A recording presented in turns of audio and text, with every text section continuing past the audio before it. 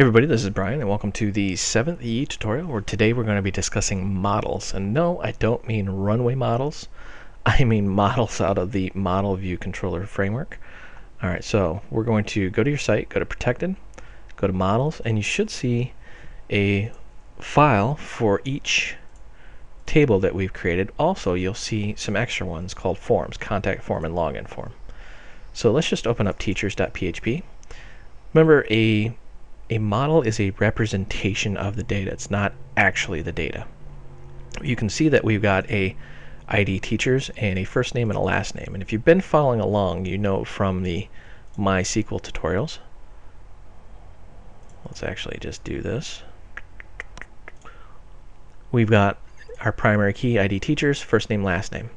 And then in the classes, because we're doing a school representation here, we've got a student ID, a teacher ID, and name, and they are foreign keys for the teachers and students. And students is pretty much the same thing as teachers, where you just got a first name, last name, and primary key. Alright, now we can get back to this. So teachers is extending cActiveRecord, or actually I should say it inherits cActiveRecord.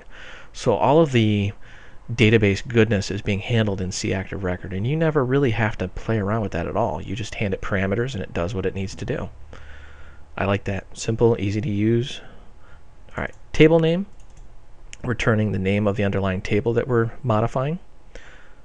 Rules, this is the rule set that E must follow. Remember, the model, and you're going to hear me say this time and time again, the model is the representation of the data. Because we're representing the data, we have to define what the data is going to look like.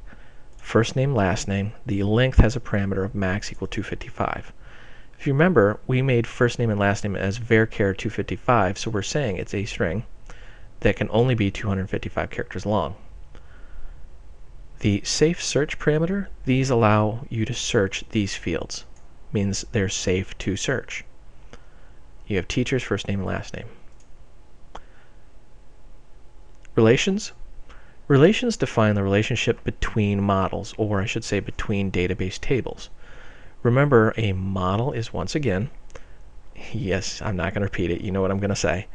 Anyways, the relation defines the relationship between those models. For example, classes. Teachers has a relation called classes, which has many classes that relate to teacher ID. Now that sounds kind of cryptic. What does this mean? It means that in the classes model, we can have many classes that point to teacher ID. So let's open up classes. And as you can see, it's pretty much the same thing. Rules are a little bit different. We've got student ID and teacher ID are numerical, and they're integer only equal true.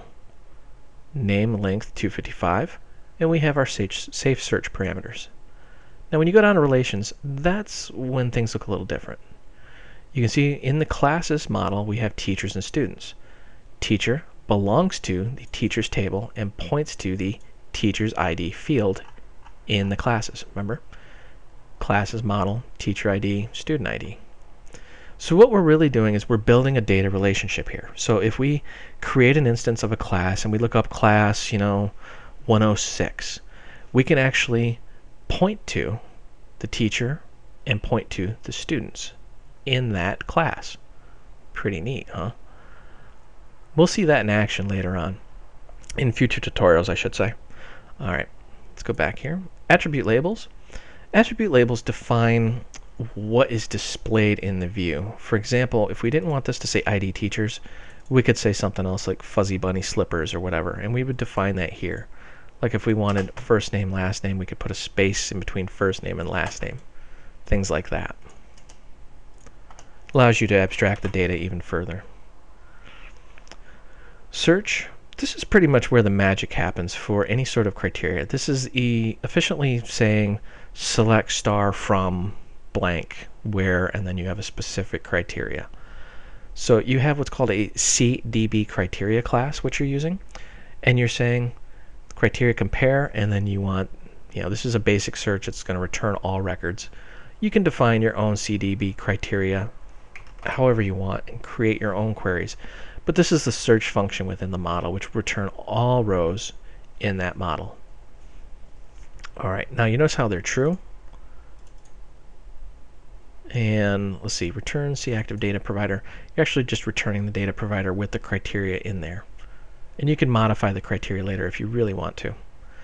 Last but most certainly not least is we are just returning a model class here. So we're returning a reference to it. Whew, that was a mouthful. Now that is the C active record. C active record, whenever you see active record, instinctively think database, because what you're really doing is you're talking to the database. You don't necessarily have to talk to the database. I mean, remember, when we made our site here, and just look at this contact form, or even the login form, we don't have a contact or a login table in the database. So how is this working? Well, that leads me to the next part of this. See how we have this login form and contact form? Well, yes, pretty self-explanatory. You can guess which one goes where.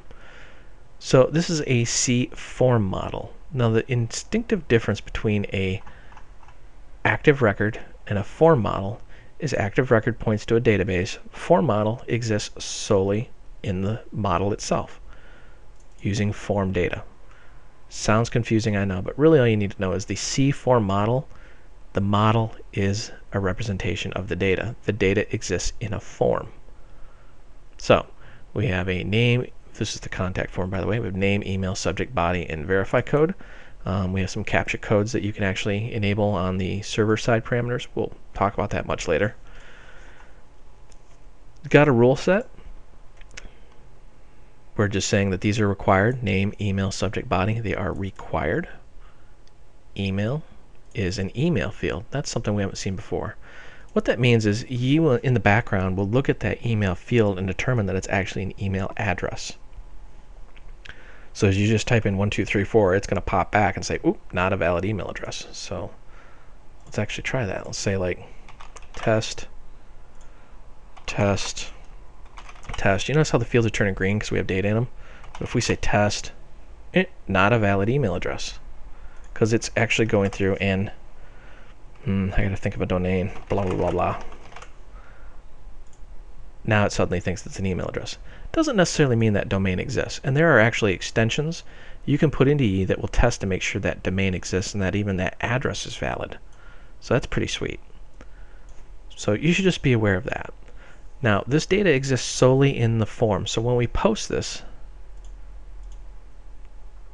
what we've effectively done is we've created that C form model, loaded the data from the post, and then shot it off. Attributes, we've already talked about that. Verify code is that. So let's actually look at how that contact form worked. We're going to look at the site controller because, well, we're in the site/contact. So we're in the site controller, and we're going to go down to contact. Ooh, a lot of code there. Look at that. We're making a new contact form, which is that model. And then we're saying if set, post contact form. We're loading the post data into the model. Then we're validating the information. And you see we're doing a little bit of encoding here. And that's why I really wanted to bring this up. Is we're UTF-8 encoding and then base64 encoding the name, the subject, the headers, and we're putting it in a specific format. And then we're actually shooting it off via email. And then we're setting a flash, which we'll talk about in a future tutorial. And then we're rendering the contact with the model. Now that's important right here because if you don't re-render it and you just type in something, the minute it posts back, it's going to just blank out. There'll be nothing there.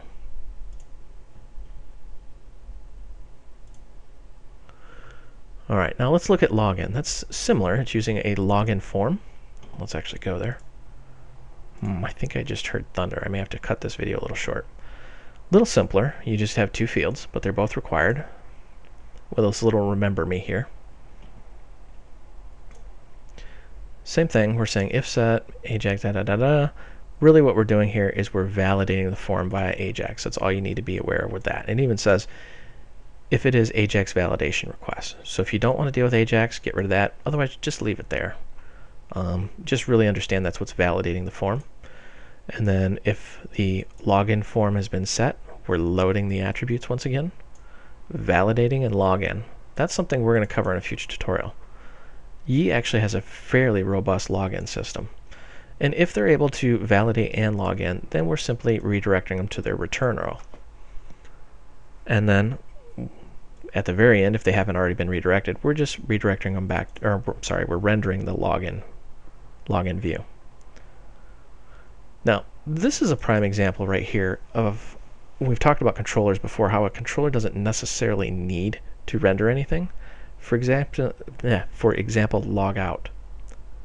We're actually logging out the user and redirecting them to URL, but we're not rendering anything. Well, that's all for this tutorial. I hope you found this educational and entertaining, and that's a broad overview of controllers.